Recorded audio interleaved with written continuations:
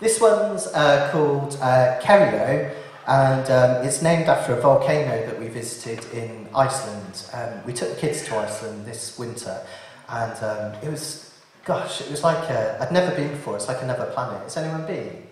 Just so beautiful. We saw frozen waterfalls and obviously the geysers and whatnot. But I was really taken by this beautiful volcano, and my little boy Bobby, he really wanted to climb to the top of the highest part, and I was too scared. It was really high. But this is named after that volcano.